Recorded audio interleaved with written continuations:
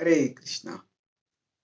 Don't use others to feel better about yourselves. Learn from others how to become better. Sometimes when we look at the world around us, we look at people who we may find are worse than us. If we are undisciplined, we may look at people who are more undisciplined than us.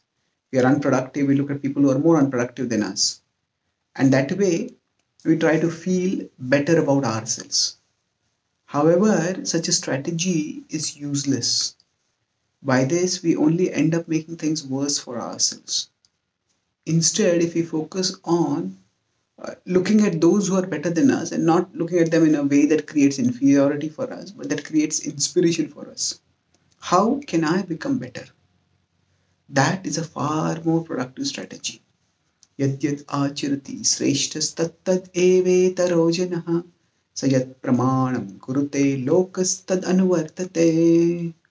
In the Bhagavad-Gītā, Krishna says that as all people surrender unto me, I reward them accordingly. What this means essentially is that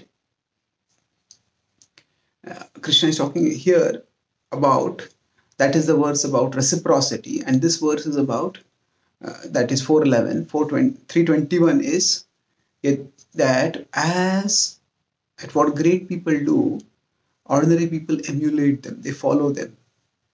And Krishna empowers us to rise toward greatness if we connect with Him, surrender to Him, and gain access to His divinity.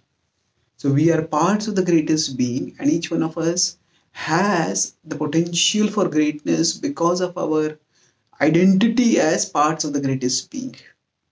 So if we recognize that we have a responsibility, not that we want to be greater than others, but we want to be better than what we are right now. We have a potential which is untapped. And if we learn to tap that potential, we can do so much more in the world.